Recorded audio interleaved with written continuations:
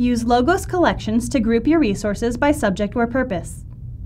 To create a new basic collection, click on Tools in the toolbar, then select Collections from the Library column on the left. If an existing collection is already open, click on New in the top left. Next, create a name for your collection. You can check the Show in Parallel Resources box to make your collection available in parallel resource sets.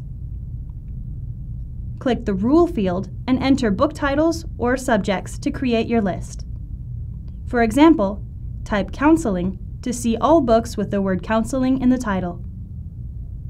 You can also add resources by type, such as type:commentary, for a collection of just your commentaries. For more ways to customize your collections, type Help on Collections in the command box and click on the corresponding help article.